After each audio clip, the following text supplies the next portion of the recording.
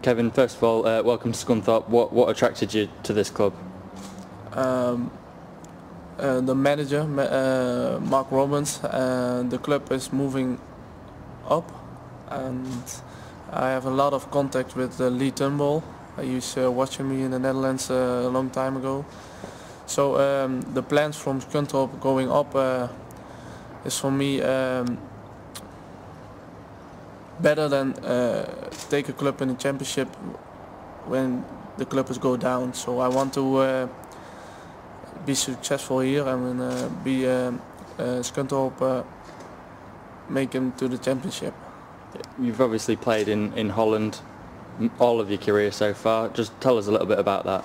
Holland is a really good land for football, and it's not that physical in England, but we play really good football in Holland. So I have to.